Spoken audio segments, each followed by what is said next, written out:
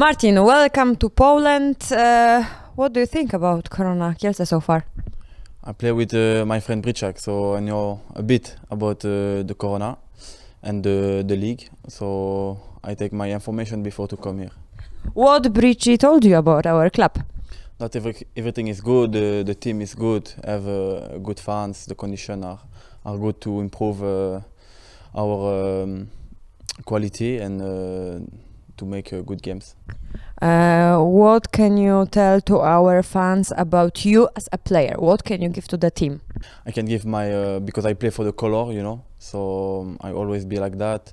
I like to, you know, how to run for the team, you know, to give also enjoy for the fans when they come to the game, and that I'm a player for the color.